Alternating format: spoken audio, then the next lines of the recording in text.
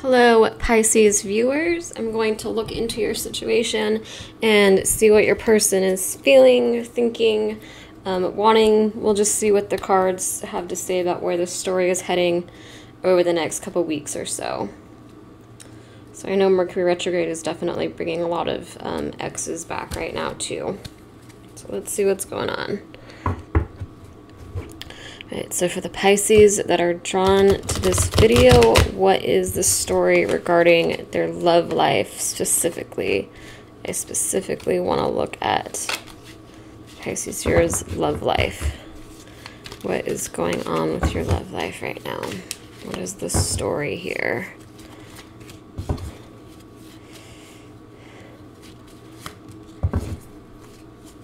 I feel like there's like a block in communication between you and somebody, but it's like it's not for the, it might not be for the reasons that you think it is. It's almost like I see somebody kind of emotional, and it's like they just go back and forth, like they come to try to talk to you, but they don't know what to say, or they're afraid, or they just can't find the words. It's like maybe they have a secret, or maybe there's something going on with them that's holding them back. It's like, because there's this strong desire on their end for communication. Like, I don't see it as like a lack of interest. I do see this strong desire on their end for communication, but there's just something that's kind of affecting them, like a secret or just fear, or just maybe their own issue, something they're going through right now. Let's see what the story is.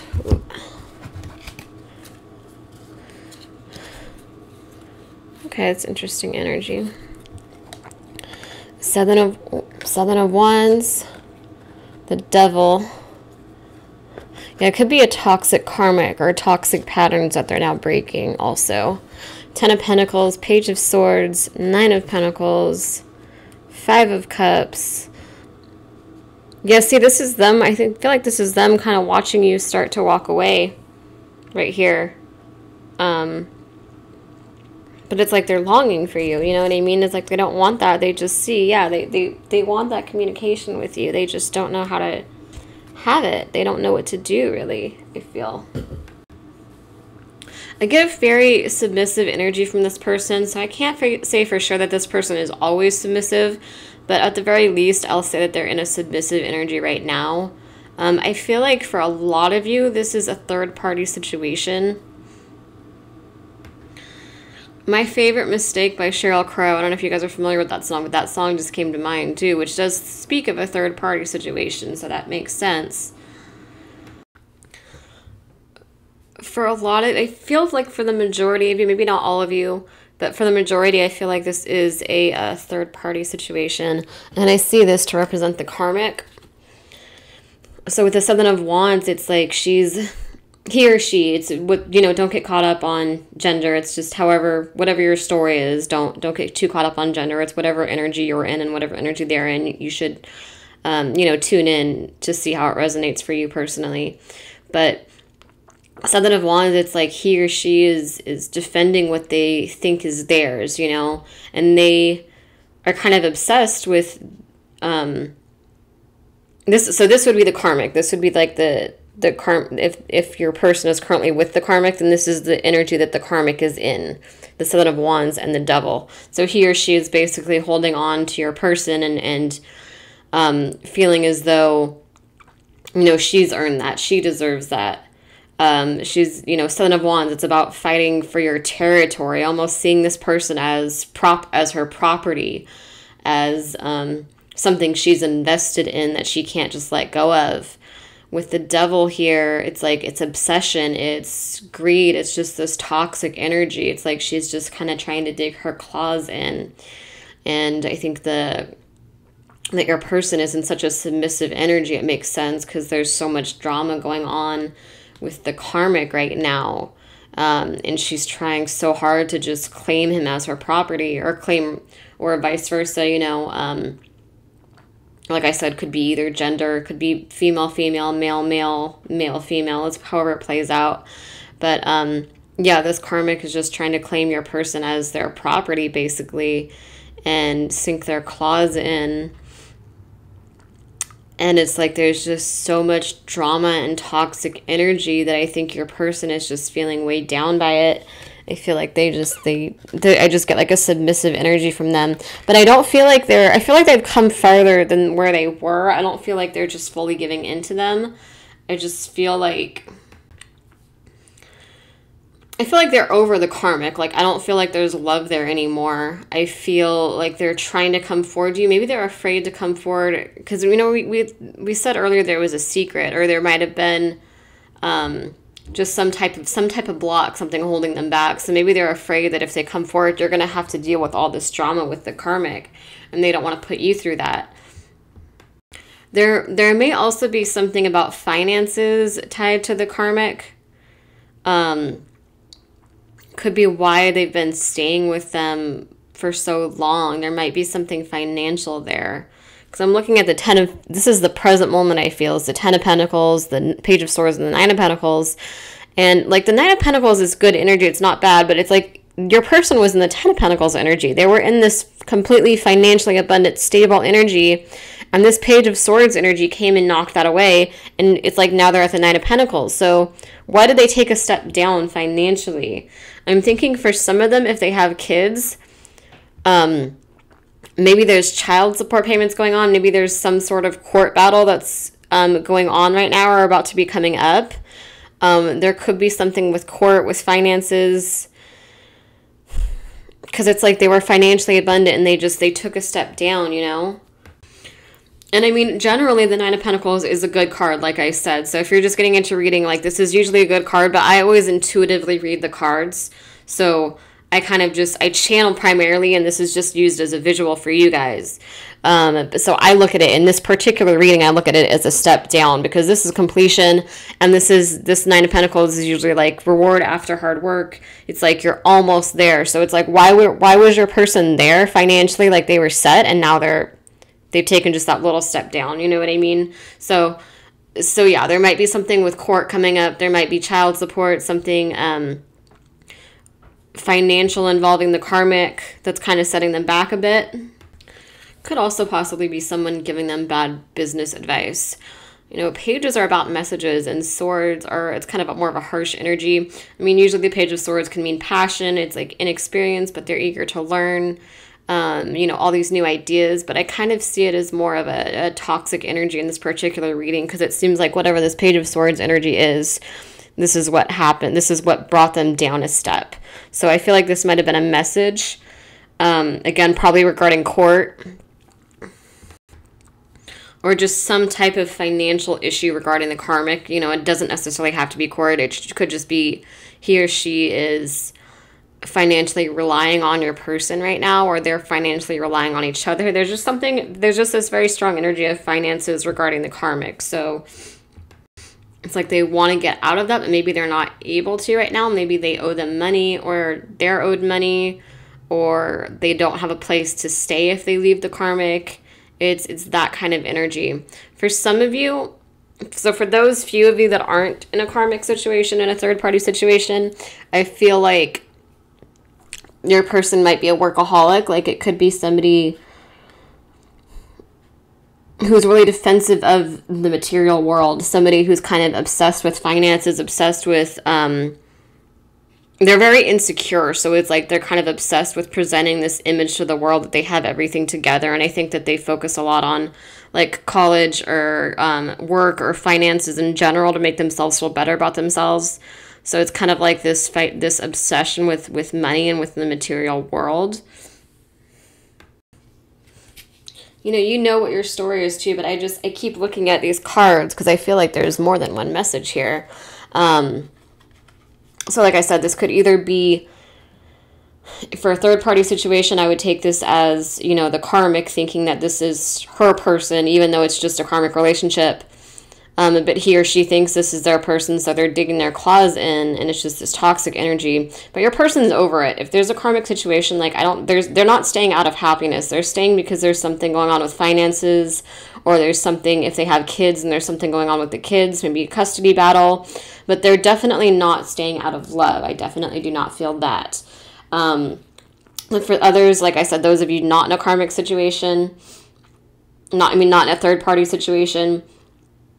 I feel like this is your person just kind of defending their addictions and their fears and their confusions, and kind of just defending the way they are. And for a lot of them, I do get this financial, if that second story is yours, and I kind of get this energy of like maybe financial obsession too. It's like they kind of fight not to dig too deep, you know what I mean? They fight to just hold on to the surface level and just focus on their job or whatever, and kind of fight to push you to the back of their head, or to push love in general to the back of their head, and just kind of focus on work or their career or bettering themselves. But it's like, it's all ego, and it's all very surface level. It's like on a deeper level, they do want more, but it's kind of like somebody who just, it's like a trauma response. Somebody who just go, just work all the time, workaholic, just focus on themselves to kind of avoid healing and avoid facing their deeper issues, and avoid really opening their heart to love. But they are coming out of this energy. They are having, I'm going to get to that in a minute, but they are having these realizations that they messed up with you. So I'm going to get to that in just a minute. This isn't a bad reading. This is overall a pretty good reading. And, I'm always going to give you guys honest readings. I'm going to tell you where your person is at, regardless of whether it's good or bad. I'm going to be honest with you. I'm not just going to say whatever to get views. You know what I mean? I'm going to keep it real with you guys. This could be somebody who definitely pushed you away in the past, who either held on to the, maybe holding on to finances, holding on to the karmic, holding on to defending the way they are, just not being willing to slow down and heal and open their heart. But this is the past energy, so it's good that that's in the past. They're coming out of that now, so it's not bad. They definitely have a lot of fear of stepping out of their comfort zone, too. There might be like this self-sabotage kind of energy, almost like they feel like they deserve the abusive relationships they've been in. Like they feel like it's just normal for them at this point. It's like they don't realize, they don't think somebody good and loving would ever want them long term. They kind of feel like, maybe that's that secretive energy I was getting with you guys, where it's almost like they feel like you wouldn't be willing to deal with the drama that you'd have to deal with this third party, or if there's a third party, or, they have so much baggage that they're like, would you really want that in your life? Like, would you really, because there's a lot of healing that they just haven't done, that they haven't been willing to do. And maybe they've been in a situation where they've had to survive, so maybe that's why they haven't done the healing. Maybe they've kind of, if they are in a third party situation, that would make sense. If they just kind of have to go, it's like they're trying to just survive. They're trying to take it one day at a time, and they don't know how to really stop and heal and let all those emotions come to the surface, and really, look deeply at things and figure out how to heal and open their heart again, like they haven't been doing that work. But they're starting to have these realizations now. So for some of them, like I said, this could be this is where they're at currently. This could be a custody battle or something financial that's kind of keeping them tied to the karmic. If there's not a karmic situation, this could just be their own financial greed. It's like maybe they made a bad business deal, or they invested in the wrong thing. Or could have been like a message about like a job loss or unemployment, something of that nature. There's just a heavy energy regarding finances here. It's like a message came in or something happened here pretty quick. It's pretty quick energy to the Page of Swords, I feel. And it took them down a step financially. So that's kind of where they were at. But with the Five of Cups here, I feel like they've realized that they've been foolish with this. I feel like they've realized, like they see that they didn't realize that they were losing you. I think that you were kind of pulling away slowly. I think you were kind of trying to play hard to get, maybe, or maybe you just didn't know what to say anymore. Like you were just kind of tired of them always being busy with this third-party situation, or with their financial obsession, whatever the situation was for you. You just basically got tired of their energy and attention always being elsewhere and not on you. And I don't think they realized that they were losing you to the full extent that they were. I feel like they were just so focused on the drama and this energy that was in their lives that we just talked about. They were so focused on that, and they were just on autopilot and just kind of numb, and they weren't really feeling these deep emotions. It's like when you would come up in their head, it's like they would kind of push you to the back of their mind, and they would say, no, I have to be in survival mode right now. I have to focus on getting my finances in order, or I have to focus on getting away from the karmic or anything before I can be with somebody else. You know, they just kind of pushed it to the back of their mind. They're like, I'm not ready for that. And I feel like you just kind of waited, and I feel like you held space for them. You just kind of waited, hoping that they would come around and hoping that they would realize what they had with you. And I think that it's not that they didn't realize what they had with you. It's that you would telepathically come through to them, I think, and your energy would come up in their dreams and they would push it down. Like, they would be really happy in their dreams, but they would wake up and, you know, there's the karmic, or there's their 9-to-5 job or whatever. And so they would be like, you know, I can't get lost in that dreamy energy. I have to survive. I have to be logical. It's like they're very harsh on themselves, you know? So it's not like they didn't care that they were losing you. It's almost like they just didn't acknowledge that they were losing you. Like, they didn't realize it fully because they kept pushing it down and they kept focusing on all the other things in their life. And I think while that was going on, I think that you were waiting for them and you were wondering, like, why don't they care? Why aren't they chasing me? What's going on with that? And it's like they just didn't they didn't get it. Like, they didn't understand that they were losing you. And I feel like they're about to have this epiphany where they actually realize, it's like, this is them. They're that mermaid, and they're realizing their ship is sailing away. It's like they're finally turning their head and looking, and it's like, oh shit, like, my ship is sailing away. Like, my person is leaving. My person, you know, they're finally recognizing that you're not there the way you used to be. They're finally recognizing that you've distanced yourself, that you're not messaging as much as you used to, or you're not around.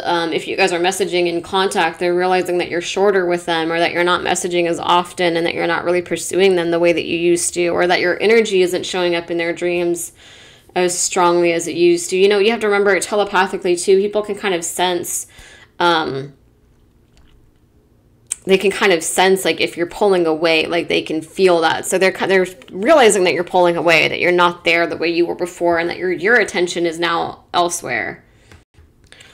And I think with this 5 of Wands and the Page of Pentacles, it's like you see these two people that want to talk to each other, but it's like they're not understanding each other. They're not hearing each other. You know what I mean? It's like this kind of just this painful energy.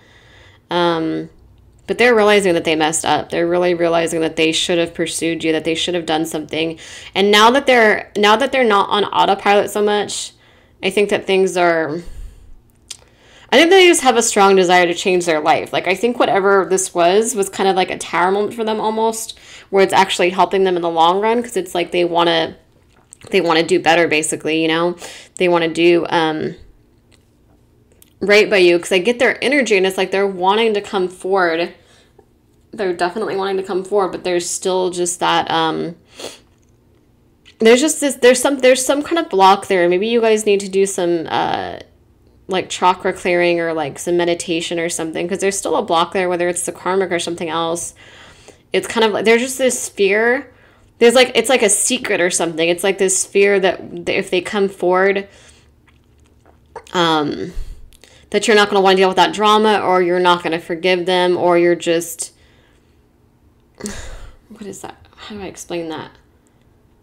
Because I see them like slowly coming forward, but it's like they're shaky. It's like they're nervous and awkward and don't know what to say. You know what I mean? Like, they are coming towards you, I feel, but it's like they don't know what to do. It's really weird energy. It's kind of like it's a very submissive energy. So if they are in a third party situation, I feel like the karmic really, whether they're still in it or they just ended it, whatever the situation is, I feel like they were really beaten down by the karmic. The karmic was really abusive with them.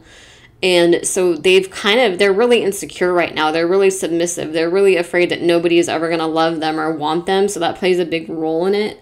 That damage that they've been through, especially since they haven't healed from the damage. They've been on the autopilot for so long that they haven't really healed from it. So I do see them coming towards you, but it's this, they could have a secret. They might have a secret. Maybe there's something that they don't know that you already know. It could be something like that, because I keep getting this energy that they're like, there's something they want to say, but they're afraid to say it. Or maybe they chose the karmic over you, and maybe they chose the karmic because of reasons that you weren't aware of, that they couldn't talk about. Like, maybe it was finances or some other reason that they chose the karmic, and you thought it was love, and they didn't clarify that with you. They didn't tell you it wasn't out of love. You kind of thought that, you know, they were happy with the karmic or trying to be happy with the karmic, when the reality was, you know, that they chose the karmic because of a financial situation or because they have a kid together or something of that sort. Some type of obligation, you know, not actual love. So maybe they're kind of afraid of coming back now because it's like they don't want you to feel like you're, you know, second choice. They don't want to, especially if you guys haven't talked for a while, it's like they feel kind of awkward coming back and be like, hey, would you still give me another chance?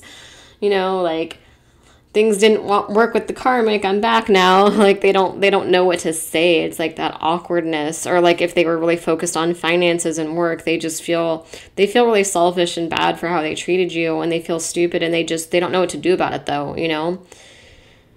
And again, they're just in such a submissive energy because of all the damage that they haven't healed, and just being on autopilot for so long, that it's like they don't seem to have the confidence to say what needs to be said. They're really just kind of testing the waters and trying to figure out what to say to you right now. You know, these Pisces that I keep channeling, they're very shy, very insecure. They do have a very submissive energy about them. But again, I can't say for sure if they're always submissive or they've just been in a situation since I've been channeling them the past few months that has made them submissive, maybe with the karmic or something, or just their life in general. Maybe they're at a point where they're just kind of exhausted from life. So I don't want to say for sure they're always submissive, but they have been consistently in a submissive energy when I channel them. This very kind of shy, insecure, uncertain energy. And they do see you as above them. They do feel like you're too good for them.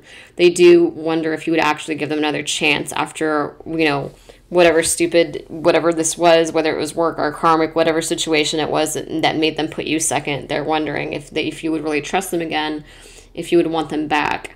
But they are tired of the lack of communication. They do want you in their life, and they are trying to work through this energy. There are blocks that need to be removed, though. I do still see the blocks. I do still see the drama in their life and the lack of healing. It's kind of like, I feel like they have heart chakra blocks. I feel like from being in survival mode so long, they really need to do some heart chakra work. But probably a lot of chakra clearing in general. The root chakra and the heart chakra really stand out to me, possibly for both of you. But those chakras need to be cleared, and this, you know, there's people they need to cut and clear out of their life to move forward, pretty much. But they are trying to focus on manifesting you back. They're like, wait a minute, they had this epiphany. They're like, holy shit, like, I'm losing my actual person. I've been in this stagnant autopilot kind of energy, just trying to survive, just dealing with this trauma, dealing with my own selfishness. And now they're like, holy shit, I'm losing my person. I'm losing my true love. Wait a minute, I don't want that. I don't want to be in this lack of communication anymore. I want to manifest this person back. They're focusing on you a lot more now. They're focusing on manifesting you back in their life. Maybe if they're aware of the telepathic connection between you guys, they might be trying to focus on manifesting you back in their dreams. I think you used to show up in their dreams, and now you don't show up in their dreams so much anymore. And so they're trying to manifest that to happen again and get that connection back to where it was before. But they're still confused. They're still not really sure how to approach you or what to do or say. So that's where they're at right now. If this resonates, you know, please go ahead and subscribe to me. Give me a like, a share. Thank you, guys.